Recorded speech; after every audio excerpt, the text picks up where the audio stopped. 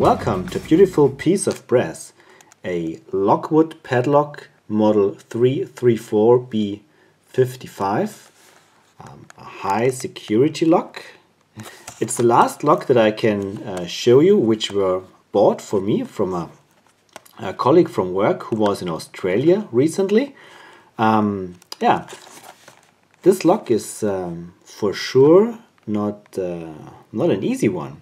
You can see it's resistant against different kind of lock problems, like a hammer, a saw, bolt cutter, or a twisting attack. Protected against different impacts from the weather, extreme, it says, even resistant against flashes. Security rating and double locking system and hardened steel shackle. Alright, let's open it up and see how it looks in person.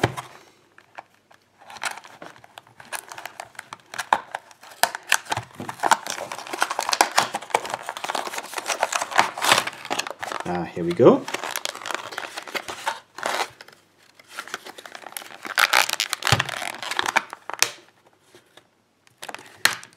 That's harder to get into this package, harder than the previous lock, the little Lockwood, because this is high security. But we get there. Brass keys, very nice. Let's check the bidding. That's a pretty good bidding. Wow, congratulations, Daniel. You've bought me a lock with an awesome bidding. Very, very cool. How many pins do we have? 1, 2, 3, 4, 5. That's about the best bidding you can get. Great. Wow. It's rekeyable, you can see. Oh, that works so nice. Very, very smooth. Very light tension is required here on the plug. And then it gets open with a very nice sound. It has Barbarian locking mechanism, so you won't be able to shim it. It has bad tolerances on the shackle, but this doesn't really matter because you can't shim it. It's a very nice lock. It's so pleasing to touch, very smooth, great great finish. Very nice. Alright, let's see how it picks open.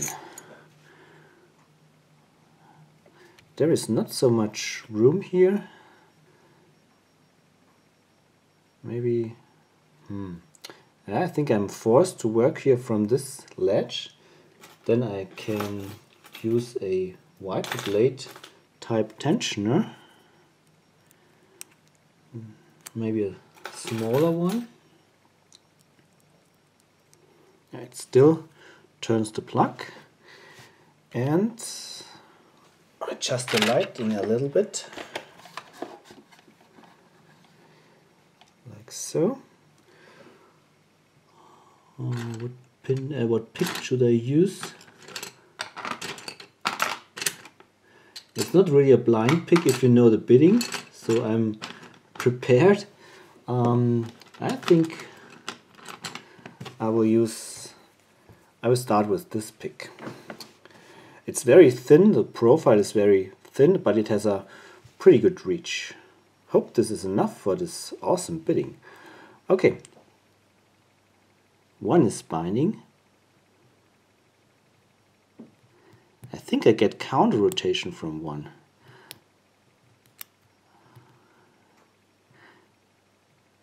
Maybe this lock has these Lockwood spools, which are very shallow.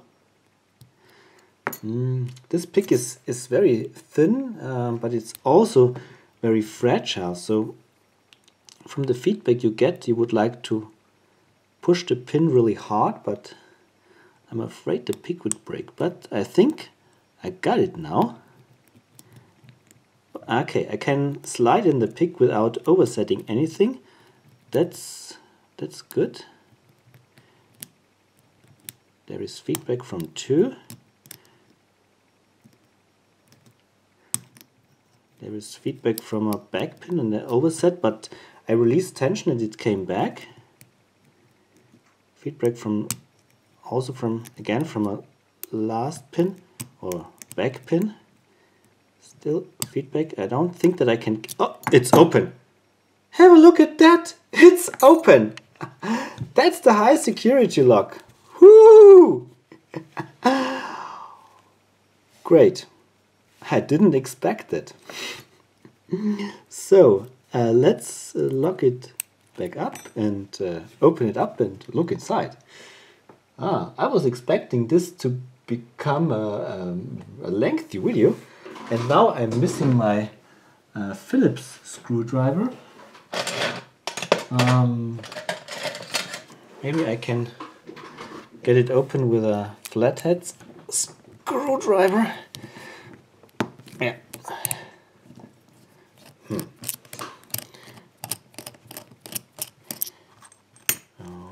Okay, here we go. Very nicely made. That's the adapter piece. I just need to get a pinning tray. So here we go.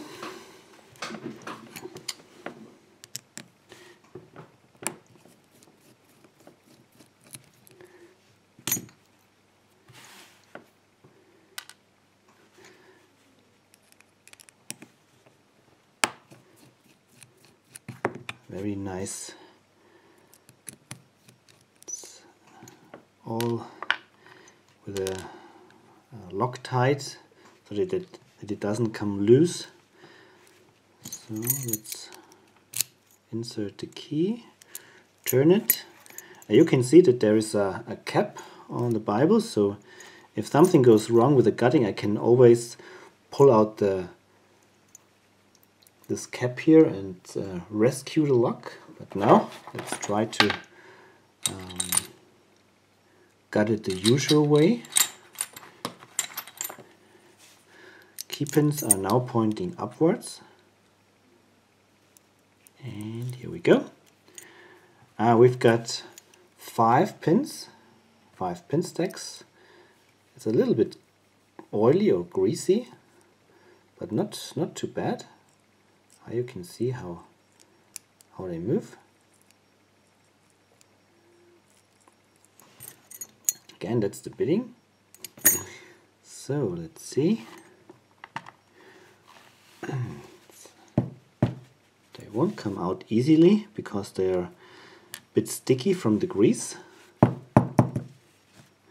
These are very well made pins. I don't know if this is steel or different material with a coating. Let me check with a magnet. No, that's not steel. That's maybe brass with a coating. So let's check the plug really close. We can see that it is extremely well made, very smooth, no flattening on the top, on the shear line here. It has the option for anti-drill pins for hardened steel inserts, but this lock is not equipped with these with this feature, and it also has the capability of a 6th pin to make it a little bit more secure. That's very nice. So nothing more to say about the plug. And the key pins, I've already told you, we've got smooth and yeah, key pins with no special features. Alright, so now let's move on to the Bible with the drivers.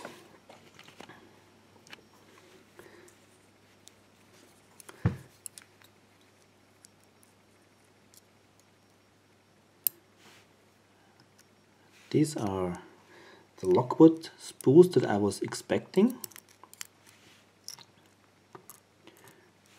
very well made, very smooth, very shiny and shallow. Oops. And there is no sixth. And here we go to have the springs out.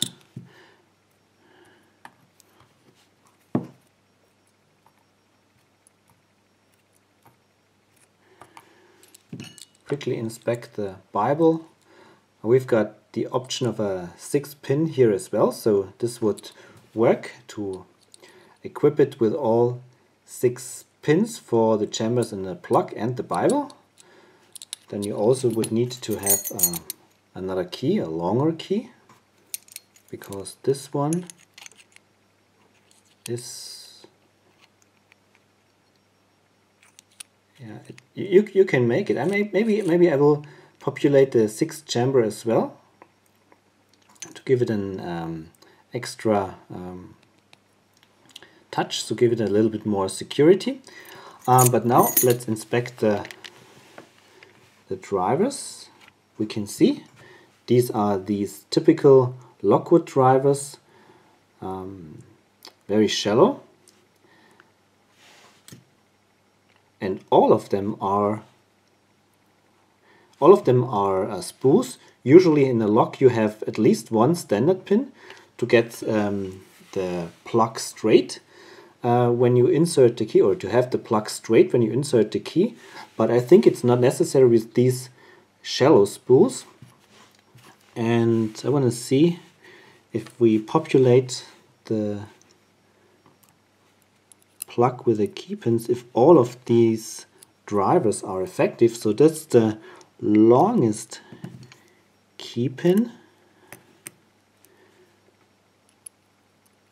and we still have an effective spool, because these spools are not only shallow, but they have also very short end parts. So even with this longest key pin we have an effective spool, so that's very nice.